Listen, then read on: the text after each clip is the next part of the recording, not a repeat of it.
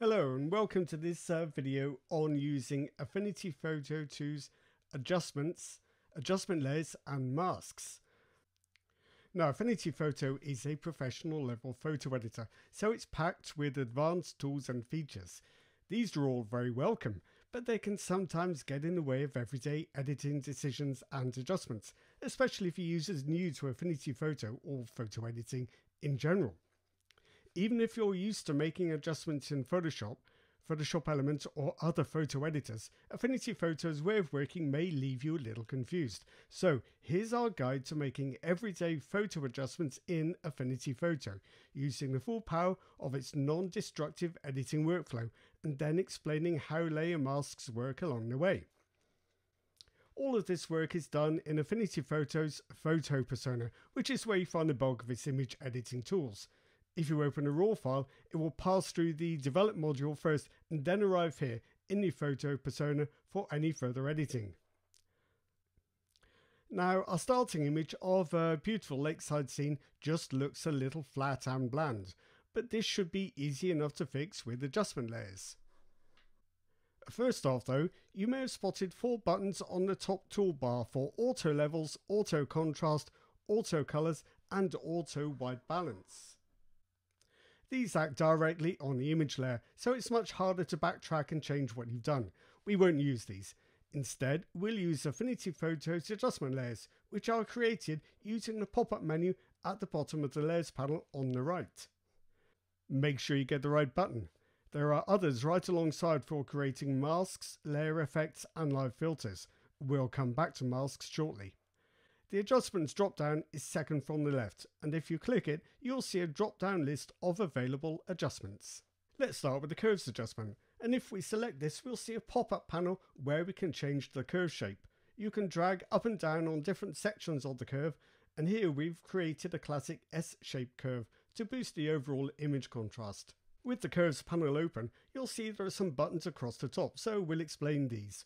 If you think you might want to use that curve shape again in the future, you can click the Add Preset button. The Merge button applies the adjustment permanently to the image layer itself, so we don't want that right now. The Delete button gets rid of the adjustment layer altogether, which is handy if you realise you've chosen the wrong type, while the Reset button keeps the panel open but resets your settings so that you can try a different approach. There is no OK button in these adjustment panels. Your changes are applied live as you work. And to get rid of the panel if it's in your way, you can click on a close gadget in the top corner or simply click anywhere else. The point is that you can apply as many adjustments as you like, so let's try another. It would be nice if the green colour of the water in the foreground was stronger, and we can do this with a Vibrance adjustment layer, again selecting this option from the pop-up menu on the layers panel. Let's not hold back, we'll push the Vibrance and saturation sliders right up to maximum. Now, this has made the water a very vivid green, but it's also pushed up the colour saturation way too far on the rest of the photo. What we need is some way of confining that saturation increase to just the areas where we want it, and that's what layer masks are for. To add a mask, select the adjustment layer you want to mask, then click the Mask button at the bottom of the Layers palette. You'll see a new mask icon added to the right of the adjustment layer, and if you click the small disclosure arrow to the left of the layer thumbnail, you'll see the mask separately, grouped with the layer it's applied to. Using masks is quite straightforward. By default they are clear so that the adjustment applies across the whole image area. But if you paint over any area with black on the mask, that hides or masks the adjustment in that area. You can also use shades of grey to make the effect semi-transparent. What we can do here is select Affinity Photo's brush tool and adjust its properties in the top toolbar so that it's large and soft.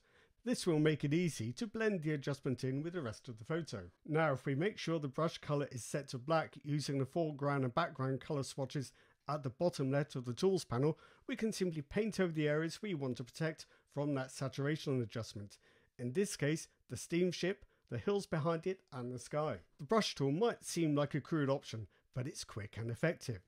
You can also use Affinity Photo's gradient tool to create a graduated mask effect, but this means getting involved in creating and editing gradients. So to keep things simple here, we'll stick to the brush tool. Over in the layers panel, you'll see that the adjustment layer has an icon for the layer itself and another to the right for the mask we've just added. To adjust the layer settings, simply click on the layer thumbnail. To edit the layer mask, click on the mask thumbnail.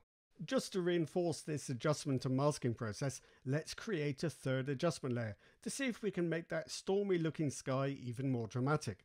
This time we'll use a simple brightness and contrast adjustment, reducing the brightness and increasing the contrast to make the sky look darker and more menacing. Of course, that's made the whole image look dark, so we need to create a mask for this layer too. We'll stick to the brush tool and the large soft brush settings we used before and make sure the brush color is still set to black, and then paint over the areas we want to protect. In this case, it's the lower part of the picture and the steamship, the hills behind, and the lower part of the sky too. The advantage of using a very soft brush setting is that you don't get any visible join where the adjusted sky meets the masked areas below. Very often the most successful and invisible masking techniques require very soft mask edges, not pixel perfect outlines. So now our photo is looking pretty good. It has nice punchy contrast, good colours, and the stormy sky we were looking for.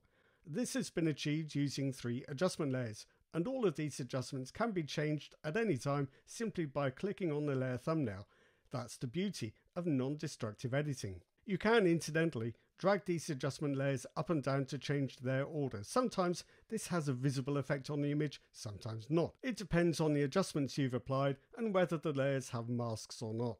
The simplest approach is to create new adjustment layers with your most needed adjustments first, and build up a stack of adjustment layers as you tackle each of your photo's issues.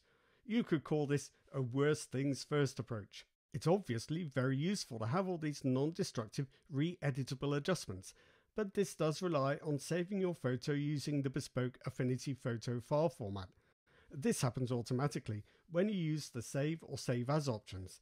Affinity Photo will create a new image file alongside your original in its own file format.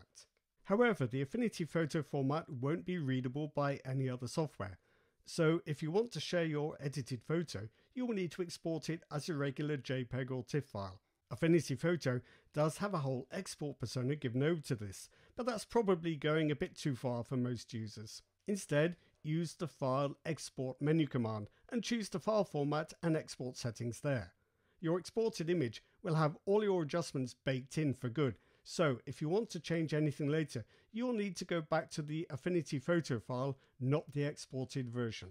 So that's a quick tour of Affinity Photo adjustments, how to combine them, and how to use masks to choose the areas they apply to. We've only looked at 3 adjustments, but there are many more to explore. That's it. Thanks for watching and see you next time.